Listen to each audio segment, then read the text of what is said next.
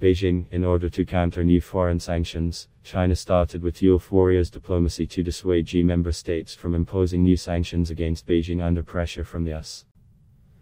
It was Chinese President Xi Jinping himself who first introduced China's wolf warrior diplomacy. Wolf warrior diplomacy originated from what Chinese Foreign Minister Wang Yi referred to as the Great Diplomatic Philosophy, reported Newsweek. Moreover, it was Xi himself who bolstered the Chinese public's sense of nationalism as part of a strategy to further consolidate his power and increase his prestige. In an opinion piece in Newsweek, Dian Liang wrote that over the past 2 years, Xi Jinping demanded that Chinese diplomats demonstrate a fighting spirit and take a tough stance on Sino-US relations and international challenges. The Standing Committee of the National People's Congress of China hastily passed its new law on countering foreign sanctions before the 47th G Summit convened in England. It was done in response to concerns about forced labor in Xinjiang and the suppression of human rights in Hong Kong. Xi and European Union countries imposed sanctions on certain Chinese companies and individuals, after which Beijing imposed counter-sanctions on the countries in question. Doing so would demonstrate the shared resolve of the 7 most powerful countries in the West to resist totalitarian China. Beijing was wary of this, and thus deemed it necessary to take preventive actions, wrote Jianli. On the eve of the G Summit, the Chinese Communist Party, CSC, passed the law on countering foreign sanctions, also known as the Anti-Foreign Sanctions Law. The law is intended to influence countries that are not as strong as the United States and the United Kingdom, such as Germany, Japan and other states that are less willing to stand up against China, to consider the cost of Chinese countermeasures and choose not to go along with US sanctions.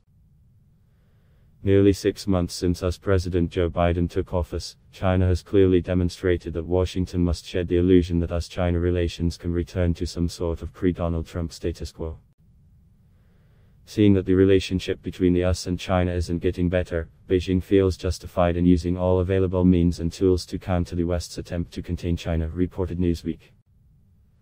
At a CSC Politburo study meeting held on the afternoon of May 31, Chinese President Xi Jinping instructed officials to do a good job of telling the Chinese story, to propagate the voice of China, ensure that China has an international voice commensurate with its comprehensive national power and global status, grasp the right tone, be modest and humble, pay attention to the strategy and art of the public opinion struggle, and elevate the persuasiveness of Chinese discourse. Observers have noted that she wants to make some adjustments to China's youth warriors diplomacy, wrote Jianli. The fact that the CPE's diplomatic efforts have hit a brick wall beyond China's borders is not essentially a question of the choice of words, tone, or posture adopted by Chinese diplomats.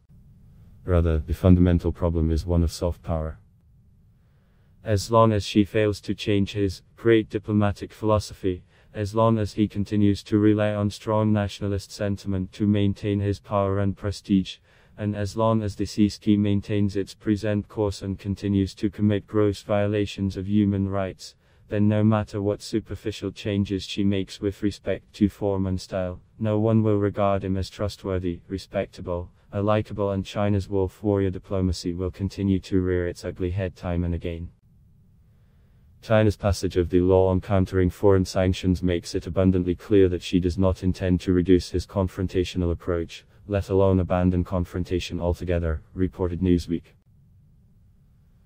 Although the law increases deterrence against multinational corporations in the US and other Western countries, it will undoubtedly lead to more resistance, wrote Jianli. The West, especially the United States, will not lift sanctions against China simply because of the law's introduction. On the contrary, it may provoke the US to use even more power and resources to fight China, reported Newsweek. Of course, Beijing must have considered such consequences when introducing the law, but despite knowing what the result would be, the CSK rushed to pass it before the G Summit. Adblock test. Why?